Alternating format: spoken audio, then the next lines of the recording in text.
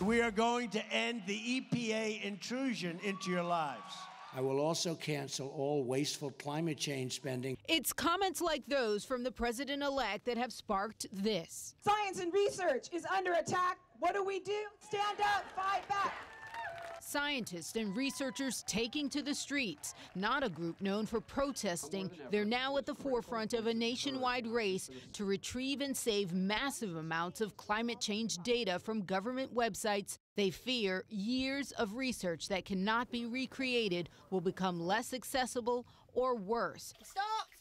Under a Trump administration. There's a lot of critical information that the government collects. Some of it is the health of our river. Some of it relates to how much the seas are rising.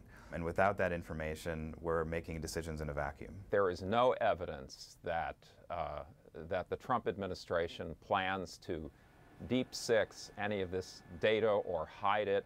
If they're worried about this, it's probably because they know that that's how the Obama administration acted. But this trifecta of cabinet appointments has raised concerns. Scott Pruitt, tapped to head the EPA, an agency he sued multiple times as Oklahoma's Attorney General. ExxonMobil CEO Rex Tillerson tapped for Secretary of State. Rick Perry, former governor of oil-rich Texas, picked to run the Energy Department. All staunch fossil fuel supporters who've expressed doubts about the urgency of climate change. Another concern, attorney David Schneier. The questions that we have tonight are not, is there global warming?